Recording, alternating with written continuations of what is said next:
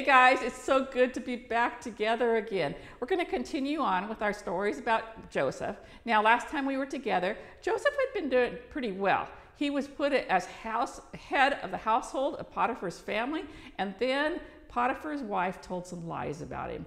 And she went and told Potiphar, and Potiphar became very angry with Joseph and threw him in prison. Now we're going to find out what's going to happen to him next, but before we do that, let's worship God and glorify Him by standing up and singing some songs together.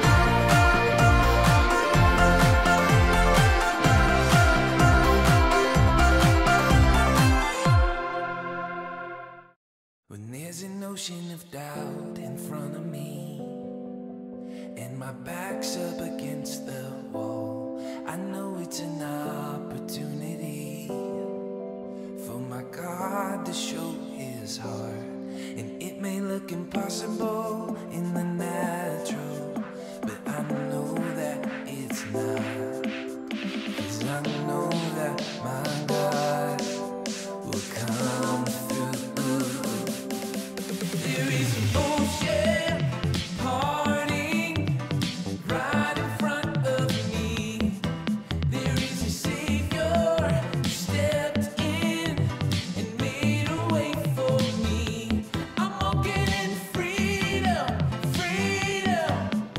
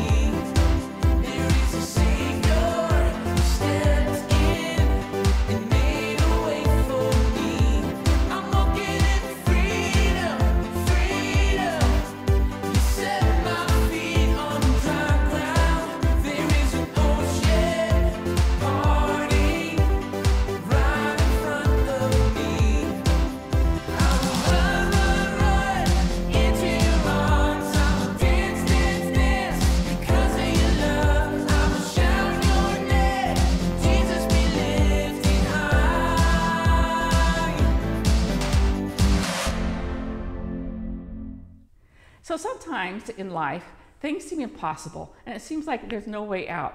But just like God did with Joseph, God has our back. And if we're obedient to him, he'll lead us into the plan that he has for our life. Before we go into that, let's find out what the question of the day is. I like to bake. Today in our story, we're going to learn about a baker. What's your favorite thing to eat that's baked? My favorite baked item is apple pie. And I remember my mom making apple pie, and she made everything from scratch, from the crust to the inside. And then we'd come home from school and it would be hot. We'd put a big scoop of ice cream on it, and I tell you, there's nothing better than hot apple pie. And I'm just going to indulge right now. That's good. What I like to do is make cookies. Chocolate chip cookies are my favorite, and I'm going to bake some. Think they're done. Oh, perfect.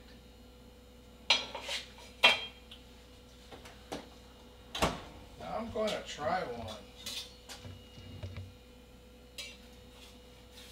Oh, perfect. Oh, this is my favorite.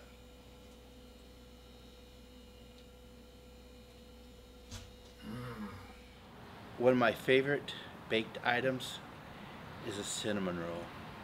It's always amazed me how they can take a cup of sugar and some other things and throw it all together and come out with something so yummy and delicious.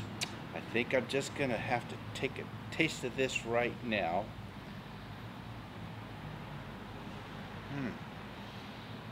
And as the Galloping Gourmet used to say, so good.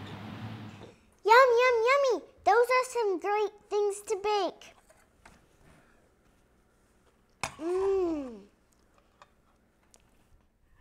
Oh man, those things look yummy. Now I'm hungry. I wish I had some of those baked items. Hey, I hear that Grandma Gertie has some recipes from her mama. Let's go see if she can show us how to bake something.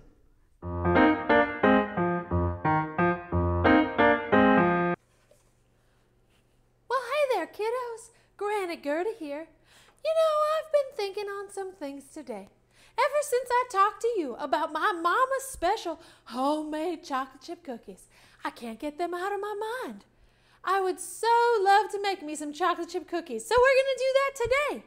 Now, when making cookies and whenever you're baking, it's really important to start with a recipe. I'm going to use this recipe that has been passed down from my granny to my mama to me.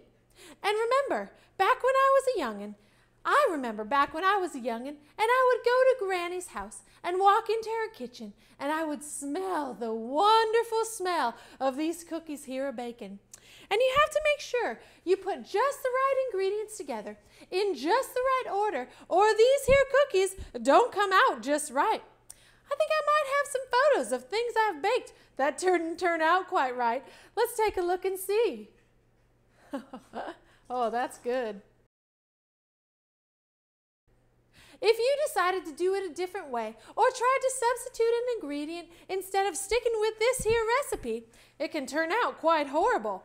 For instance, if I decided that, no, I don't want to put sugar in this here recipe, but I want to put salt in instead, could you imagine how bad that would taste? Yuck! One way of saying it is to say we need to obey the recipe to make it as good as my granny used to make it. And you know what, kiddos? We also need to always obey God and trust that He can make everything turn out okay. God can use our hard times to help someone else with their hard times. We need to trust God and obey God even when we can't see His plan. Let's say that together. We need to trust and obey God even when we can't see His plans. Now, let's go see how those cookies turned out.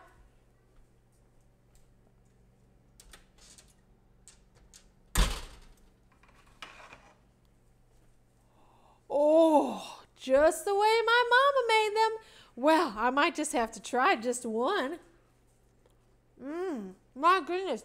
Well, guys, it was great talking with you. Snuggles and huggles to you. Bye-bye now. I love you, Gramma Gertie.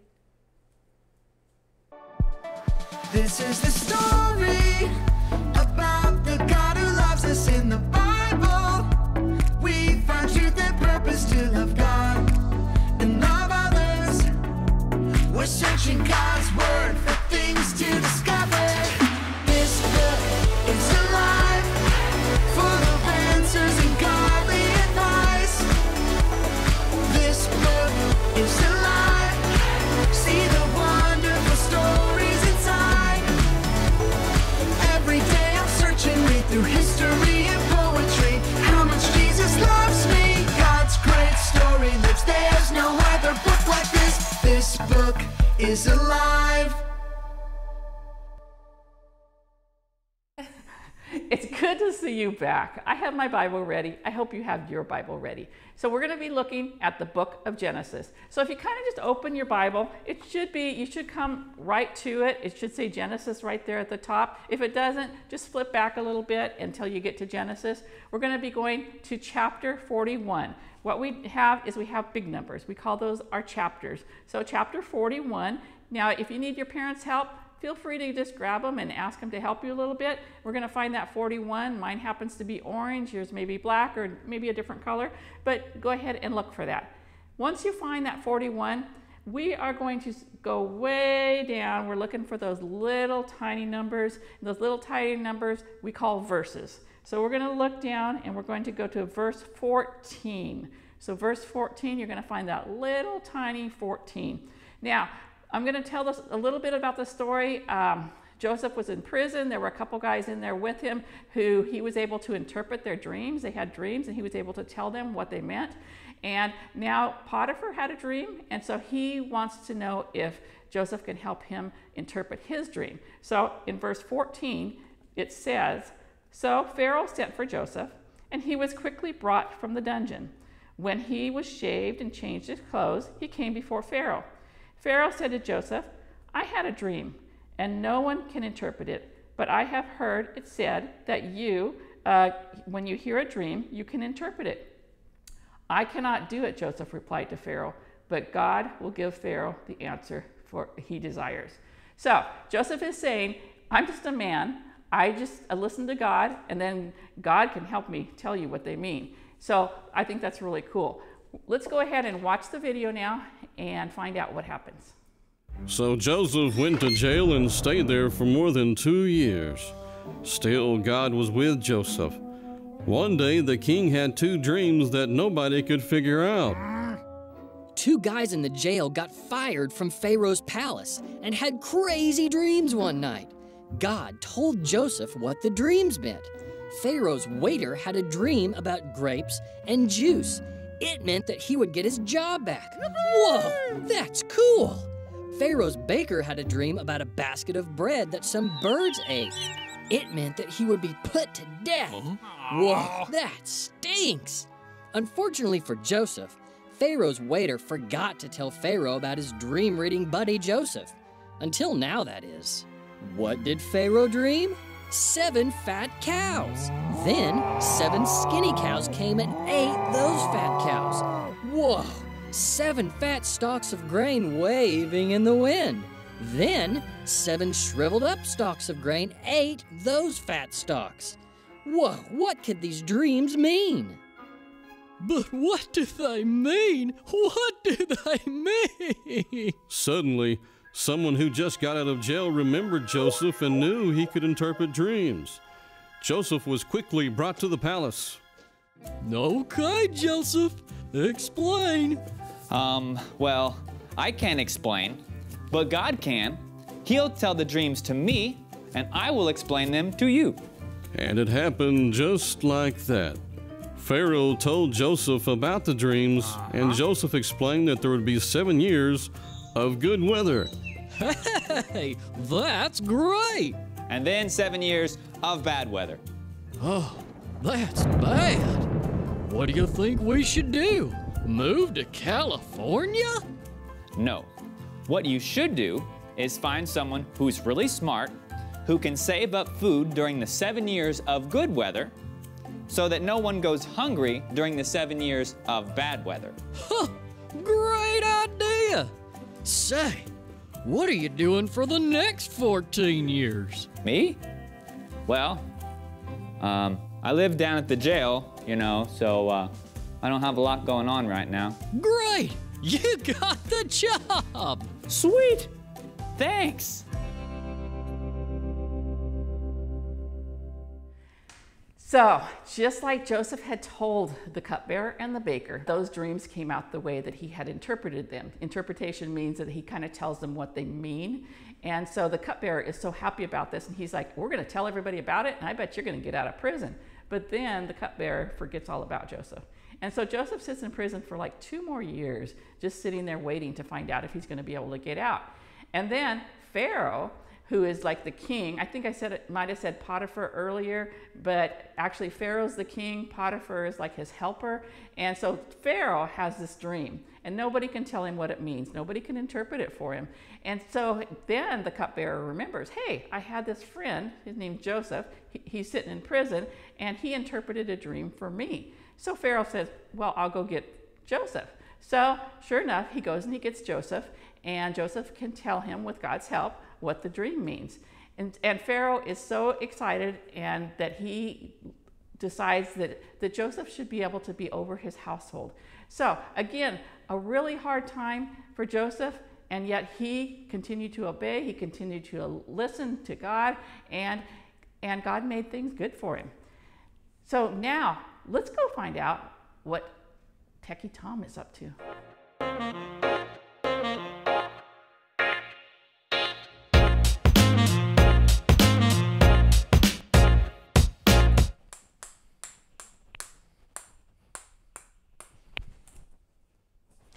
Hey, nice to see you guys again.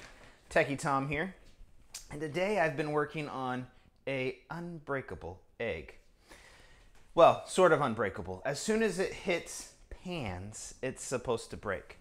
So, I've been working on it, and I've noticed one thing. In terms of working, I'm using quite a bit of high-level math. And I started thinking, you know, the only reason I can do high-level math is because I learned math when I was younger. It's so important to learn things in a certain order, right? To do algebra, to do pre-calculus, to do trigonometry, to do any of the higher level maths, even if you get into calculus or statistics or anything, you have to know your basis. You have to have a good foundation. That foundation comes from learning from the beginning. So you learn numbers 0 through 10, or 0 through 9 actually, because then you can begin to rearrange those numbers. You take a 1 and a 0 and it becomes 10, and 1 and a 1, 1 and a 2, 1 and a 3. And you learn your foundations of your numbers. And then you learn addition and subtraction, multiplication, division. You learn it all in an order. And you have to learn those things in order to do really cool science tricks, right? Started thinking about our lives. Our lives are similar to that as well. We learn things in order. Our lives go in a certain order. So as we live, we grow, we learn, we know more. You know, sometimes we don't understand what is happening in our life at any given moment. Sometimes our mom says, stop that, go do your homework. And we think, why do I have to go do my homework? I'm never going to be a physicist. I'm going to be a soccer player or football player or a musician or whatever. But there's important things to all of that. Right? There's important layers upon layers. And so it's important to learn the foundations before we even learn anything else. Our spiritual life is the same way. Sometimes things in our life happen and we don't understand why they're happening. But God is going to use those things in the future to change other people's lives. Our passage, for I know the plans I have for you, plans to prosper you and not to harm you, plans to give you a hope and a future, come in a time when Israel didn't understand what was happening. They didn't see the end goal. They only saw what was going on right now. But God had a plan, and God knew what was happening. So I want to encourage you, no matter how old you are, no matter what you're doing, God has a plan. And God is going to use all of the things in your life for good, for greatness. God might not cause the bad things to happen, but God will use those bad things to change the lives of others and even you. So, you want to see if this works? See if we can actually cause it to break? Well, are you ready? Let's see.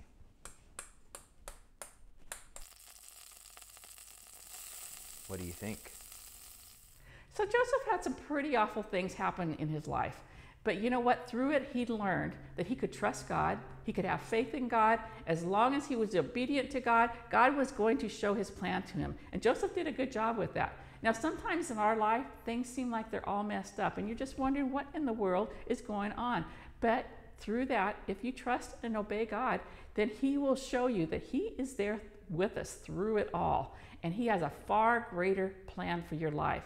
So what I need you to do, I need you to continue to read your Bibles. I need you to continue to pray and listen to God, and he's going to show you exactly what the plan is for him. So this week, I want you to remember that, and I also want you to remember that you are loved.